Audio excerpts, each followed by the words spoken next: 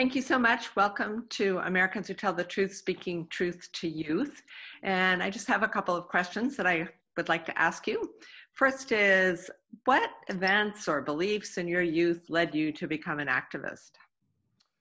Well, I'm a product of Brown versus Board of Education. I grew up in a community where Black children had been denied admission to public schools for generations. There were no high schools for Black kids when my dad was a teenager, so he couldn't go to high school in our county. I started my education in a colored school.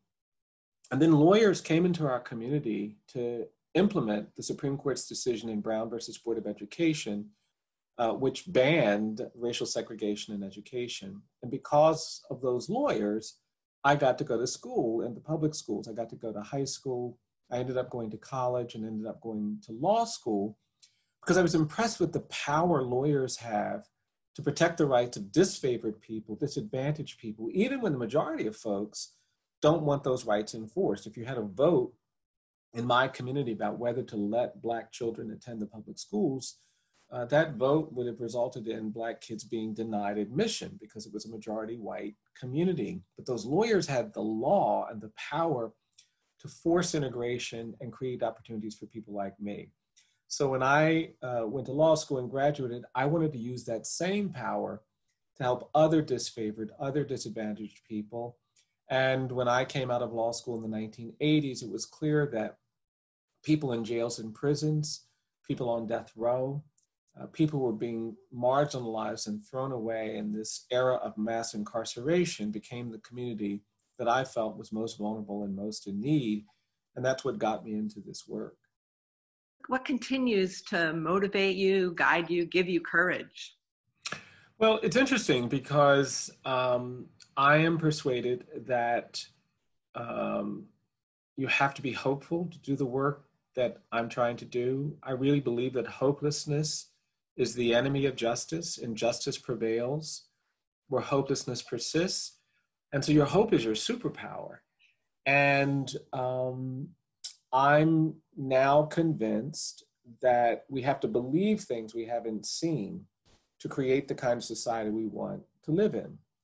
Hope will make some of us stand up when people say sit down. It will make some of us speak when others say be quiet.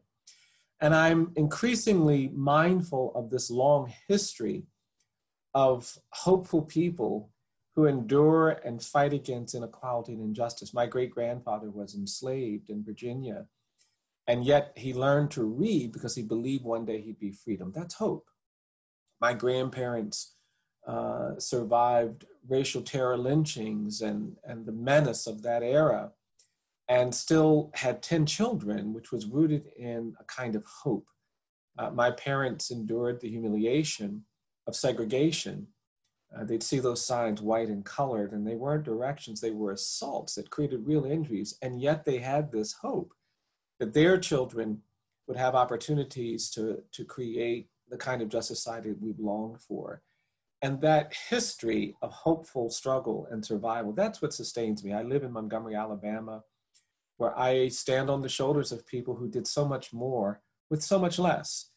Black people in this community would put on their Sunday best and go places in the 1950s and 60s to demand change and equality, knowing that they would get battered and bloodied and beaten for that activism.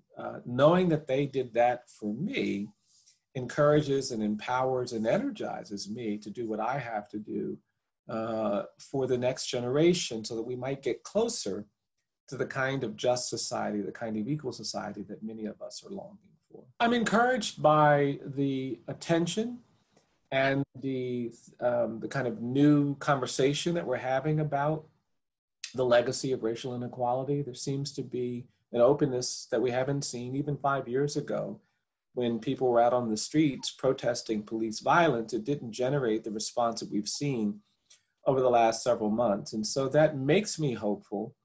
But I've long believed that justice is a constant struggle. The struggle must continue if we want this moment to be the sort of movement that pushes our nation to a better place. And that's why, you know, the work that we do, the work that others are doing, the truth-telling that this project is about is so essential for how we create the kind of society that I believe we need to protect basic human rights. What advice do you have for youth and young activists? Well, I think it's important to stay connected to the communities that are most vulnerable to injustice and inequality. Don't let your activism be shaped entirely in a classroom or among peers that are distant from the places where there's suffering and inequality. I often urge people to get proximate to those who are neglected and excluded. If you care about criminal justice, then make sure you're in relationship with people or families or communities or entities that work directly with incarcerated people. If you're concerned about poverty, get proximate to spaces and places where people living in poverty have to cope. Because when you're proximate, you hear things you won't otherwise hear, you see things you won't otherwise see, and it will give you clarity and insight to prevent you from being too academic, too theoretical, too disconnected from the problem to understand the core of the problem. I do think staying hopeful is important, that we have to have a spirit of activism that is rooted in a belief that change can happen. I ultimately think that we have to be willing to do things that are uncomfortable and inconvenient. I look at the history of change in the world. It's never happened unless people were willing to position themselves in uncomfortable places and to do inconvenient things in service of justice. And the last thing I think is that, service has to be an important part of who we are and what we do.